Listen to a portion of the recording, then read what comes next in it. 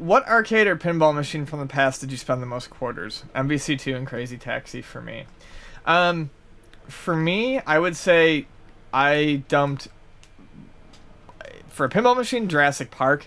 It wasn't the first pinball machine I played, and it's one of my favorites, but it's not my favorite. But it was the pinball machine where I finally realized that there was a game to be playing with pinball. Mm-hmm. There were rules, there were things you could do, and that was really exciting to me. So I just kept dumping money into it to see what modes I could find and how far I could get. It was the machine that really kind of gave me the love of pinball I have. As far as like quarters, it's kind of embarrassing just because I was awful at it, but we used to cross the border into Canada all the time when I lived in Buffalo. I dumped tons of money on Dance Dance Revolution third mix. My buddies and I were that group that went up there like every weekend, and we would just spend $10-20. How have I not seen you play DDR at MacFest and not tape it? How have because I haven't played DDR in like 8 years. For the love of God, I will give you money to record that. I haven't played in like 8 years, but I used to love it. It was fun. What about you? That's a toughie. I used to go to. We used to ride our bikes from Lavallette, New Jersey to Point Pleasant, which is, geez, when I was small, that was incredibly tough to do because I wasn't in shape to ride that, and my cousin would always be ahead of me. But we would play pinball and arcade machines, and it was the only Seaside Heights didn't have it, but the Star Wars pinball, the good one, East? Yeah, the first one. It's okay, yeah, very good, very fun, and I would play it for hours.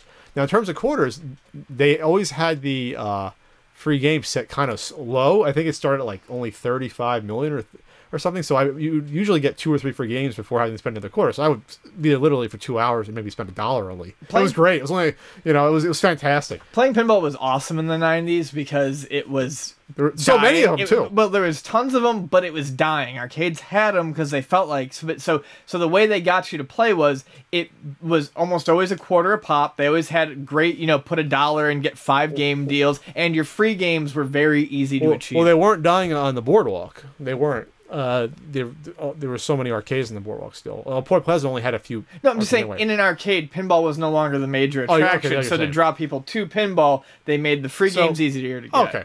So, I don't know. I usually didn't spend, in terms of machines, though, arcade machines, I didn't usually spend money on one machine. I would actually sample everything. So, the one arcade that I would always go to was Casino Pier. If you're familiar with Seaside Heights, it's one of the bigger ones. It also has the very old carousel there. So, I would play Lucky and Wild. Remember that one? I would play one of my favorite arcade games that no one ever talks about, Sly Spy. Love that game. And then I would put $1 into the Dirty Harry pinball machine, which I love that they had there. Oh, Dirty Harry's awesome with the Magnum. God, yeah.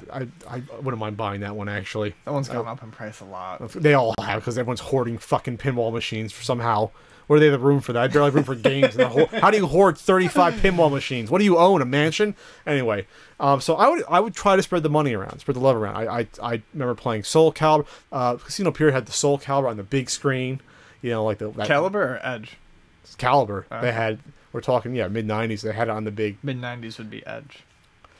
Whatever. I remember playing both then, but I would play that for a few times and win a few and lose it. And Killer Instinct.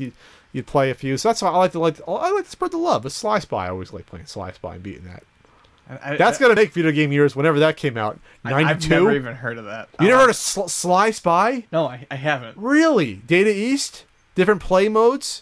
Check it out. It's basically a ripoff of James Bond. You're on a motorcycle one. You're going underwater. It's like a little 13 kind of, but not really. Right. I'll look into it. Sly Spy. Sly Spy. All right. Well, at least you heard of Lucky and Wild. If you didn't hear Lucky and Wild, you would have lost all credit. I used to play Lucky and Wild all the time. I loved that game. I always thought that it should be 50 cents for the one and a quarter for the one person that's shooting. It was. I think it was my buddy Lincoln pointed out. It was available on Craigslist recently. What? Yeah, and he was. I think it was Lincoln, because he was like, I don't know. He's like, I want this. He's like, but I can't. How do I? We're fitting that in your living room. How do I justify? We're gonna squeeze that into your front door, Lucky and Wild.